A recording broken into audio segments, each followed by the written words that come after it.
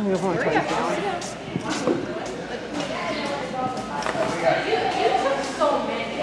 turn it on. Ready?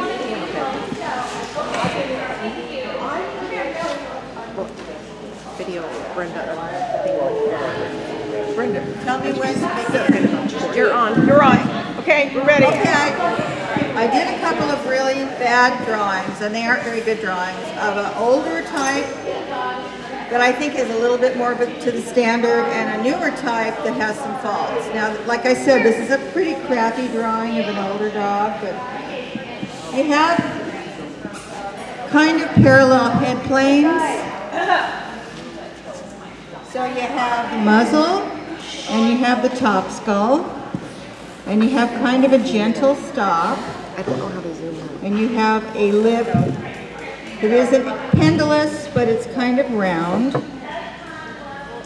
And then you have a nice long neck and a laid back shoulder, and a long upper arm. You have a correct tail set depending on who you're talking to, or carriage.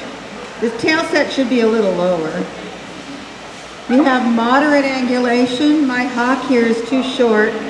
This bone and this bone's too long. But you have a little bit more leg than you do over there. A little bit more. The dog's front is underneath and supporting its body. You'll notice that it doesn't have any ears. And that is a genetic flaw. Okay, this is kind of an exaggerated example of a newer one. You see this brow that's sticking up in the air like a dolphin? I showed a couple dogs like that today. And a short muzzle. And you see the planes are way off. And then you see not really that straight a shoulder. This is actually a pretty good shoulder in today's ring, but you see that it's straighter. This is exaggerated also. And you see kind of a short upper arm, which places the dog's front too far forward.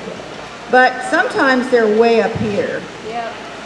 You see that it's got short legs and a deep body.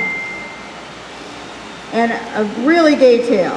And a really gay tail could be like that. And it would, if it were like that, this dog would have a big smile on its face. This dog is a more serious dog. You see this rear is extremely exaggerated.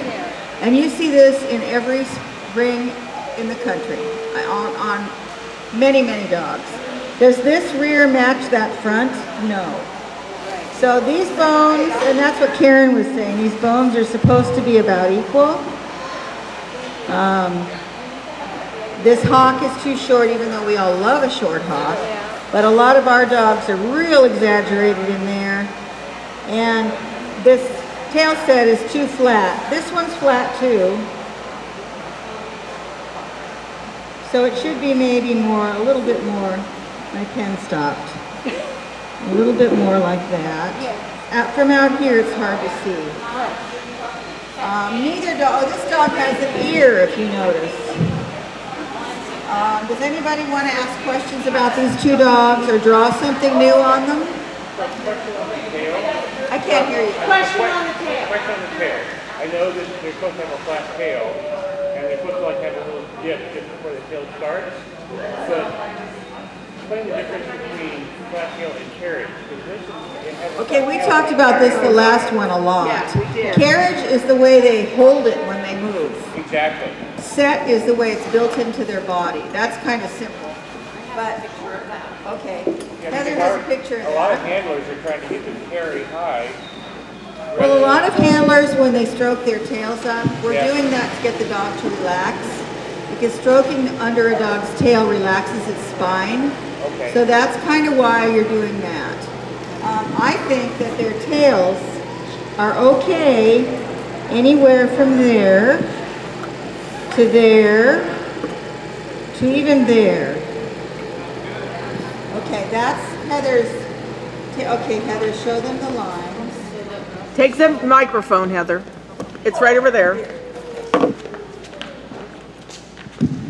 So this is a correctly sloped pelvis. And that's where, I think you're talking about where the tail comes off the back. Right. So if you move this pelvis up, you're gonna move that whole spine up. And then the tail has nowhere to go but up. And that's sit, not carriage. Right. The tail though, even on that pelvis, the tail could still go down. You're saying it has nowhere to go but up. If the pelvis is tipped up, Dueling speakers, yes. if the pelvis is tipped up, then the whole, I think this is the Assembly. this Right. part of the spine Right. has to be up also. Right, but that dog can put its tail down. It can. Yeah, but it's But the not way it comes naturally off the advanced. back Right. is going to be higher than, Then the standard calls for. yes. So Heather, tell what the say what the standard calls for, Julie. Don't, no. We're talking about this like it's important.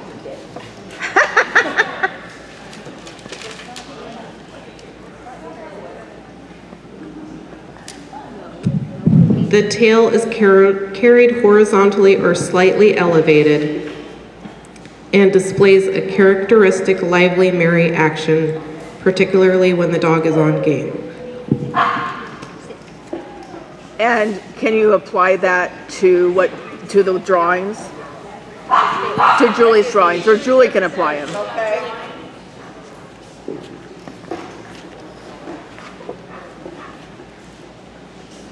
Okay, sir, when you said it should have a little dip in front of it, that's kind of a funny way to explain it, but it should be, The tail is lower down. yeah, a little tiny bit though, not a lot. There's a slope to the pelvis. Yes. Most springers have a little bit set, so if it's level, it's kind of hard to draw from over here. Level would be there. Get a hold of Trevor and I gotta go. That's So kind of, Janae will. that's pretty much what the standard calls for. You did a but it lot can for me. be a I little really higher, appreciate it. I didn't do much. Yes, you did. I think and you it did can a be a lot. little lower. They can carry their tails like that, and there's nothing wrong Are you with sure? that. I don't care about the yardstick. Can you send mine to Level? Does that make sense? You don't want it like that. Right.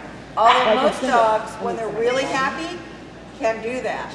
I mean, or not happy, but when they're excited, or there's a bird, or they want to fight, that's when you'll see that. Where's But the you don't level? want them naturally, all the time, It's up there. to carry it like that. Does that answer your question? Were you talking about that or the drop off of the tree? I don't want you guys to take the yardstick. Was it about the tail? Like I said, read the breed standard, it will tell you about. You guys have any other questions? Okay, moving on to, Okay, you guys are doing your. Brenda's leaving. So, Janae, you're up. Brenda's leaving? She has to leave. Brenda, can you stay for just a few She's minutes? here. Just stay for a few I minutes. don't have anybody to let my dogs out to potty.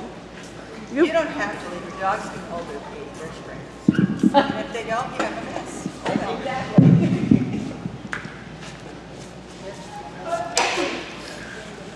Here's the chair. Yeah, you start. Well, obviously, they look different than what we've been used to seeing for a long, long time. Not so different from what they looked at like, a number of years ago. One of the things is the European breeders and the Scandinavian breeders, Australian, whatever, they don't care about markings. They don't care if they have a white head or a big blaze or, if they don't have a collar. It's just not important. And I kind of like that. I kind of like not looking down a line and seeing, oh look, they all have the same markings. So for me, it's kind of fun. It just makes it, more interesting. Really? So I think that's one thing, and I think as we saw today and we saw at the National, the judges are recognizing that they're here. And like I talked to Doug Johnson, and he said, you know, he imports a lot of dogs in his breed, and he thinks that they have a place. You know, they're going to help diversify, you know, the pedigrees. For me, honestly, I haven't decided whether I think that that's totally true or not, because most of us, especially when you get old like me, we don't have a lot of time left to be able to bring it back together. And I know that if I breed an import to an import, I'm going to get more of the same types, you know, I'm not going to have, oh, this puppy looks so much different from this, there's going to be more of the same. When you do an outcross, completely from a foreign to an American dog, the first litter I did like that was kind of interesting. The things that I wanted to change, got changed a little bit. I was really happy about that, but they were all kind of different. But I did get some pretty, and then I got some not so pretty. And it would have been, had I been able to keep any of those at that time, and I couldn't, I'm not sure where I would have gone with that. But I think that's what you have to decide if you want to have a foreign dog, is what's your reason. I personally love living with them. I've never lived with dogs that I've trusted more or have made me laugh so much. And I have one dog, all the years I've had Springers, one of the dogs I have right now is my all-time favorite dog. He's my heart dog. I would do anything for him. And I just told Julie, he's taught me so many things that humans couldn't teach me. And he's there for me. I've never had this kind of loyalty. And I'm sure that you've all had dogs that have been that way. But for me, it's different. And I just adore them. They make me laugh. And this is a horrible thing to say, but I enjoy being with them more than my grandkids. Is that really bad? But they're just different, and I just love being with them. So that's my reasoning. And I thank Bonnie every day for not only getting me interested in this, but allowing me to keep that first dog that we imported together. Yeah. Thank you. Just kind of wanted to do a question and answer thing if anybody had questions. I have a question about the dogs. I looked at pictures of the Crocs winners, and one of them was perfectly marked. Big white collar. Oh, I saw that. The hawk. Mm-hmm. Every one of them. So I think marking's too hard. No, I think that they are even saying that they're seeing those people over there are starting to trim like we trim. Right. And there's a lot of people that are really against that. And they've really voiced their concern about it, but it's just rampant now. And but that's it's the same way, yeah. Well, they're copying us. They're copying us. Yeah. They are. They like copying them. All I can say is that the winners were perfect. Well, maybe that was that judge. I know, and I thought about that. Right. This is the first year I've seen that too. But it's not been in past years. Right. Perhaps this year you've seen it, but not in past years. But I even had a guy that I imported a dog from England, and he even said, you know, hey, what kind of advice can you give me about ring prep? He wanted me to tell him what I do, you know, to make my dogs. But no, I'm not. But I'm just saying, I thought it was interesting. This country. I think it's interesting that they are starting to do that when they've always in the past criticized it. Mm-hmm. And this is an old-time famous breeder. Wins a lot over there. Had the top winning dog in the country for a number of years. So. But you don't have to be a professional handler in those countries to win. They do a lot more knowing of their own dogs. And it's more casual too. You just have to be, at least try as good. And but not it's to more get off on the prevalent subject. But the owner-handler thing has lowered the bar. Used to be, when you and I played, we were going to win, we had to get to be as good or better than most handlers. And we were better than most. And a lot of us are. Now, oh, you don't have to be that good. You can still compete in owner-handler. And they don't strive to be good. But that's, I don't need to get off the subject. I would just, Well, remember wonder years how ago, they have is there this still the, there was a, like a, for PHA, there was a owner, there was OHA, there was, is that still around? I don't know. I don't either. I haven't been. You won with your dogs here. You don't have to now. If you have a good dog in this country, you present it adequately and you groom it, you will eventually win. what it should be about in either country is the breed standard.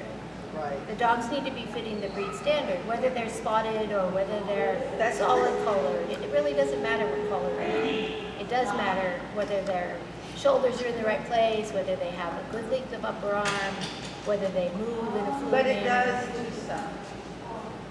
And Perhaps. prettiness, beauty is always going to attract. In the eye of the beholder, however. Well, I'm just saying, you're right. Because I think, to me, these are sorry? also beautiful. I think that dog's beautiful. I think all of them are, really. It's just not what we're used to. It's harder to show them. And all of them are not beautiful, any more than all of our dogs. Oh, Oh, I thoued you said all of them. I think our breed standard in a way is confusing from what we read and then what we see. We see we read that markings don't matter.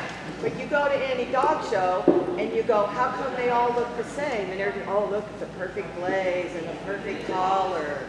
So that's where it's really confusing. And it used to be in the past, you put open-coated dogs in, they would just, why waste your money? And to me, that's where it's really confusing. Our breed standard says one thing, but yet what you see is different. And I think that that's what. You and Brenda hasn't been breeding that much recently, but you and Janae have lots of beautiful champion American dogs. So my question is, why did you go for foreign dogs? What was lacking in American dogs? Was that it? Or did Not you want really. something different? Or I don't really breed as much as I did before. So, you know, I like the way they look. I was very curious to see how they would all be to live with and differences in temperament. And all four of the dogs that I've imported are all different. They're all very different. The only similarity they have, and we've talked about this, all of us, is they're more interested in scenting things or in their environment. They're in tune with nature more than an American dog. It's hard to explain. He doesn't listen to me when he's busy sniffing around. He's just, you let him loose and he is just into that environment. And it's like a nature thing with him. It's, you know, he's... That's Chelsea! What is that? What is that?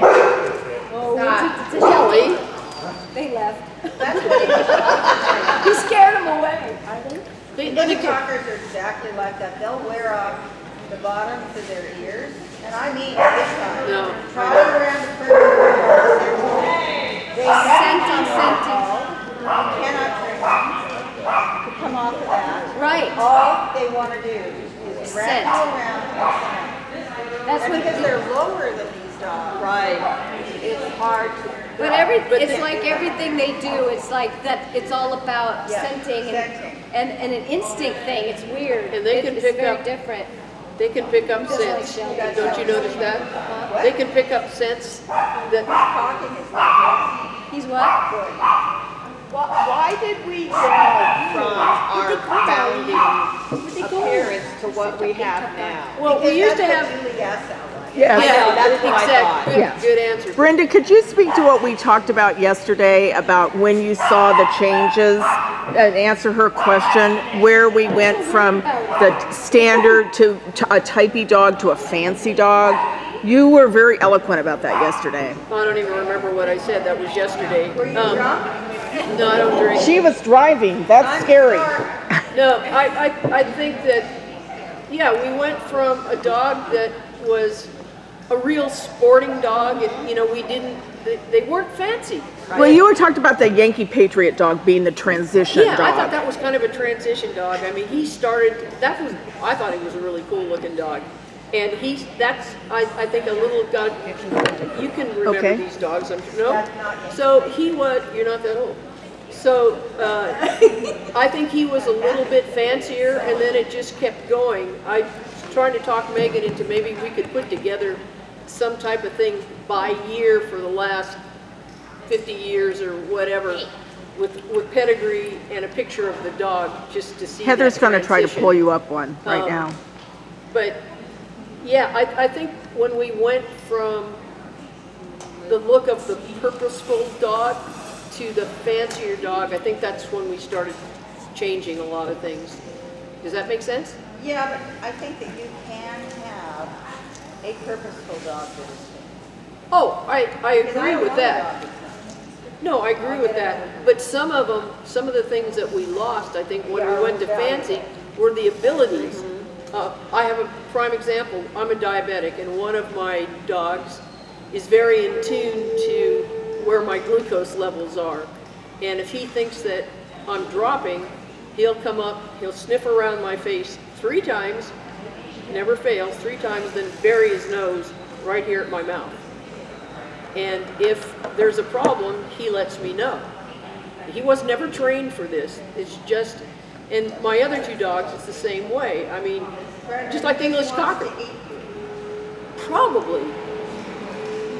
But I think that, you know, I think when we talk about purposeful, a lot of it is that ability. And our dogs have smaller noses now, overall, than they did before. And I think that, you know, and you see these guys with the bigger noses, they flare their nostrils a lot more. So I think to answer your question is that Julie Gauso, she really wanted them, well, she wanted them to be without ticking and to be... Right here, Bonnie. Huh? It went around to the board, right here. Now. What, the Shelties? The Shelties. No, the English Cocker. But no, he wanted the Shelties. Oh, the Shelties. They were fluffy little animals. He didn't know what they were. But So it took judges to put her. Well, yeah, she was a very influential person. Okay, thank you, Brenda. Thank you, Brenda.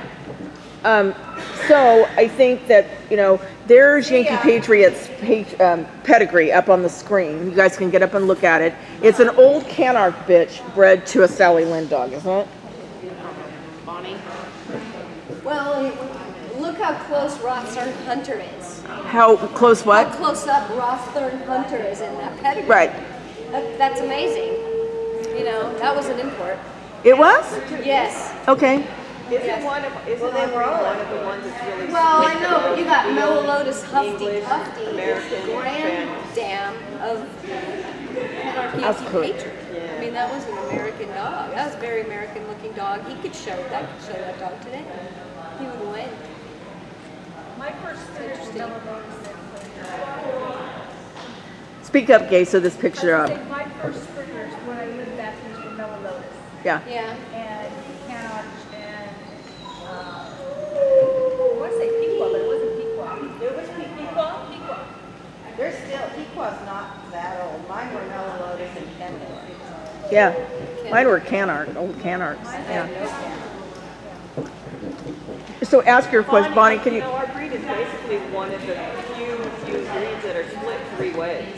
You know, you have the European, you know, English, you have the American Springer, and then you have the field side. See, I don't think this dog, I mean, If he had no ticking. if he didn't have any ticking and he was like a black and white dog with a big white You don't collar. see the splitness, but yet we're together, but we split. Okay. Oh, wait. Well, you never see a field dog in a show, and you basically never see a show dog in the field. Field dogs are a lot different. They're really different. I know.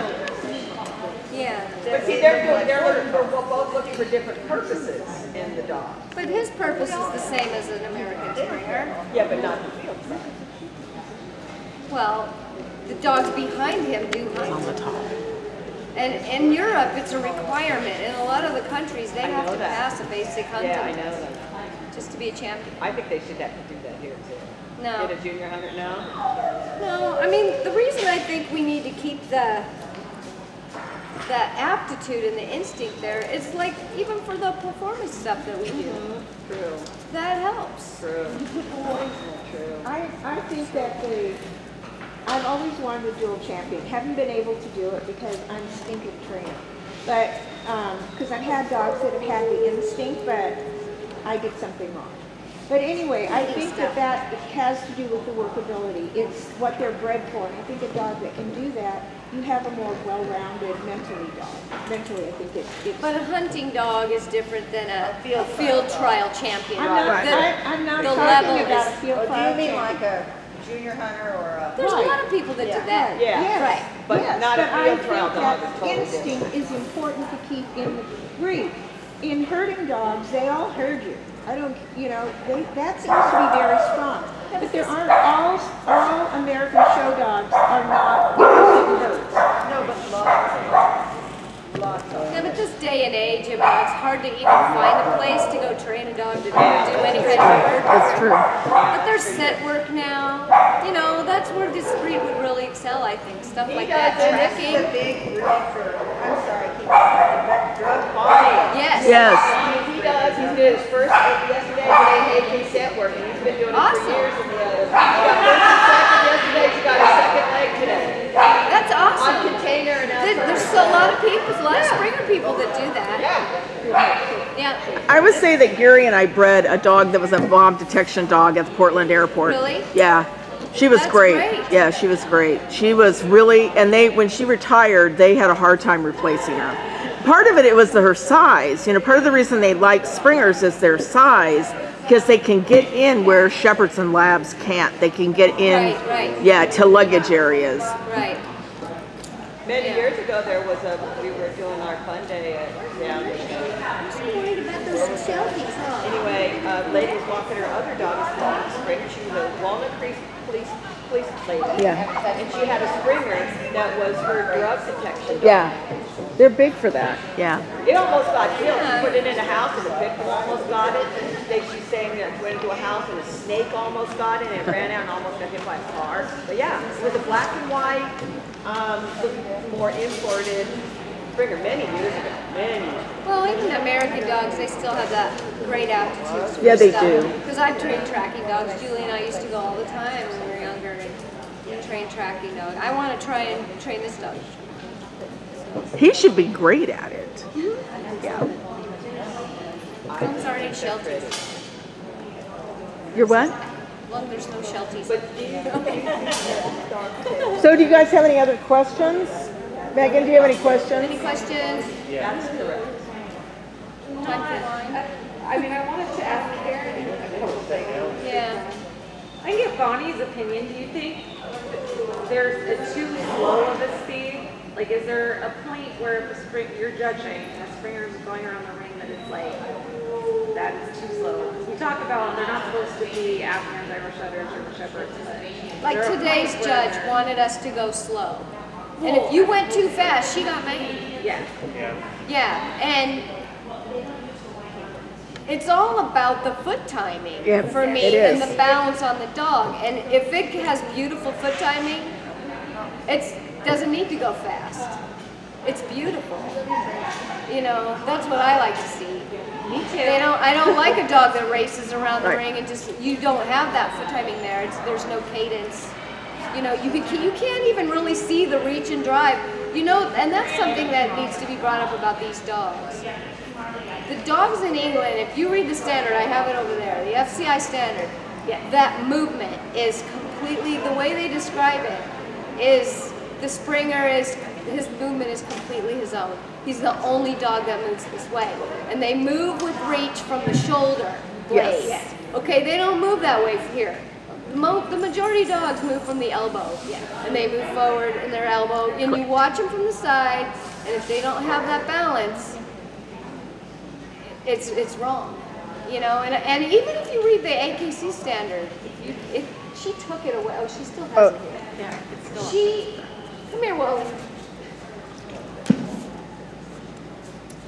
It describes the same movement, which I thought was interesting. No, we just don't follow that. And I don't know if, it says, and this is interesting, elbows have free action from the shoulders, and the legs show no tendency to cross or interfere. Okay, so free action from the shoulders, the elbows, okay, so it's supposed to extend. And you can really see a lot of pictures, the Judge's Ed has a lot of pictures about that. Yes. And you see movement pictures of these dogs in Australia and England, and you can totally see it. You know, they're completely, I think the bitch that won at Crufts was 2 years ago, moved that way. And Andrew Brace even mentioned, you know, he judged the bitch once, and he mentioned that. She has that correct Springer movement that's it's getting lost. It's correct sporting though. Even over there, they're losing it a little bit. Well, and I think that that you're correct. I mean, we see a lot of dogs that move from the elbow, and they don't open the shoulder. They don't open the shoulder. And a lot of it is because they can't. And if you go back to Julie's drawing, once you raise that scapula to a less than great angle, the angle that it's supposed to be at, that upper arm collides with it, and you can't get a shoulder that opens. Do you understand what I'm saying? When you say they don't open, they open very correct. Correct. And a But lot they of dogs in our breed, and it's very cute. They do this. yes. Right. And that's not an open shoulder or an open elbow. But we show our dogs Correct. like this. Right. Yep. So that's all they can do. Right. So, but you're right. Yeah. So I think that we saw several dogs today that may be based on the way they were shown, but they opened their shoulder effortlessly. Your bitch is one. She just opens it effortlessly. There's no work to it. Right. And it's really beautiful to watch, and that is what we have lost. We have. Yeah.